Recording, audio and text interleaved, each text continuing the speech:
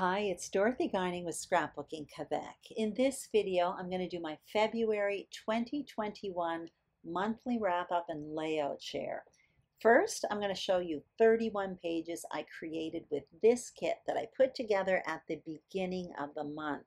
Now, half of this material was new, and the other half was older stuff I pulled from my stash. And I ended up with this big kit full of variety, and I absolutely loved the format. I'm going to put a link to my kit building video below in case you're interested. Also in February, it's the second month in a row that I had a designer focus. So this month, I played along with the Mini Kit Monday Challenge Facebook group. I absolutely loved it. I'll talk a bit about it throughout the layout share and more at the end of this video. Now, before continuing, I just want to mention a few things. There are a bunch of links in the description box below.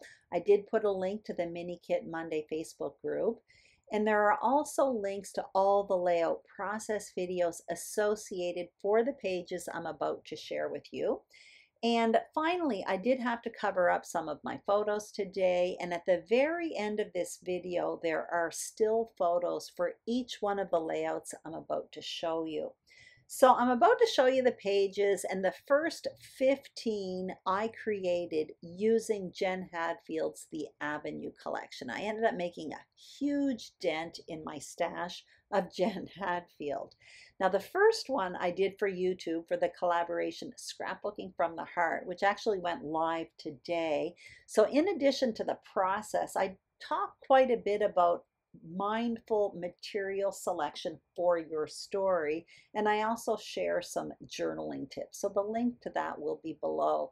Now, here are two more pages, super simple page design and quite representative of my style. I love using white and black cardstock with pops of color. I love straight lines, and I love a clean graphic look.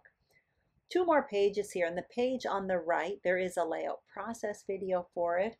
I did it for the collaboration A Punched Out Thursday to Die For, and in that video I talk about how to create that apron. I give step-by-step instructions, so that will be linked up below. The page on the left is just a super simple grid design. Now, for these two pages, the page on the left, there is a layout process video for that, and it's actually inspiration from Janet Madison at RTS Scrapbooking. It's one of her base page designs, super versatile. Two more pages. These, again, are quite representative of my style. Lots of neutrals, straight lines, white space. These are tons of bad photos, but I absolutely love this photo. I think I love the story. I love the layout, I should say. I think I love the story. The photos aren't so great, and you can see I showed you a little book there. I actually incorporated extra photos. Two more pages, a double page spread, and this one was for the YouTube collaboration Stretch the Sketch, where we take a sketch, a single page sketch, and we alter it. And I created that double page spread from the sketch I just showed you from Page Maps. Now, these pages here are for the Mini Kit Monday Challenge, and this one here actually was inspired by a sketch from Allison Davis at Scrapbook Generation, the 6x6 paper pad sketch class. I absolutely love that class. Two more pages for the Mini Kit Monday Challenge. I'm showing you here a couple tags. Actually, that page design with the pocket was inspired by a sketch I actually found on that Facebook group, Mini Kit Monday. It was in their January challenge if you're looking for it. It's formatted in different months, different photo album months. Anyway, I found that sketch there, and I'm about to show you the other pages again, because what I'm trying to point out here is at the beginning of January on YouTube, I showed a whole bunch of new products, and the only thing I was less thrilled about were those 2 packs of ephemera from Jen Hadfield. Well, I ended up using tons of it this month, so I thought it was worth mentioning. I also mentioned at the beginning of January how I love those titles from Jen Hadfield, and it's true. I still love them. I use tons of them. So this is still Mini Kit Monday, but I've changed collections. It's the Chloe collection from Bella Boulevard, and this is a scrap lift from Galaxy Girl Creations. I did it on YouTube, and there is a link in the description box below. More pages from Bella Boulevard's Chloe collection. Again, this is inspiration from that class I mentioned earlier, the 6x6 paper pad sketches by Allison Davis at Scrapbook Generation. Two more pages, same Bella Boulevard collection. The page on the left there, I did do a YouTube process video for it, for the Scrapbook Nerd, so it's linked up below. And the page on the right is just a simple grid multi-photo. Now these two pages here, Change Collections. It's from Simple Stories, most of it from the Kate Nash collection, but I paired it with another Simple Stories collection, which is the Crafty Girl collection.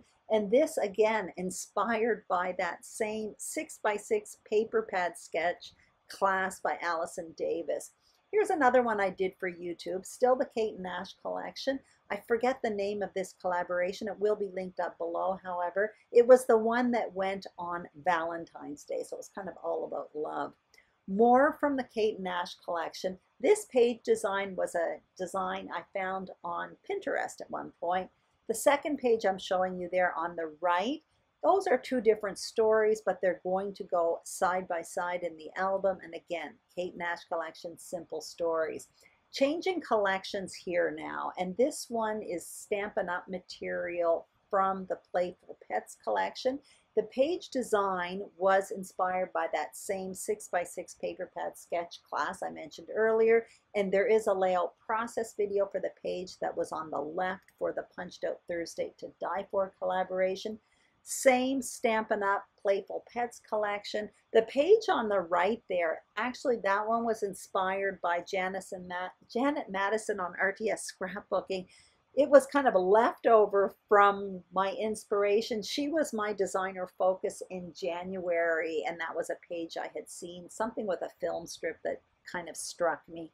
These are the last two pages, and actually this is from a different collection from Photoplay Paper. It was their first quarantine collection.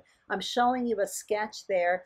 It didn't turn out like the sketch, but the jumping off point for the page on the left was from that sketch. Again, another one I found from the Mini Kit Monday group. I really had fun with it.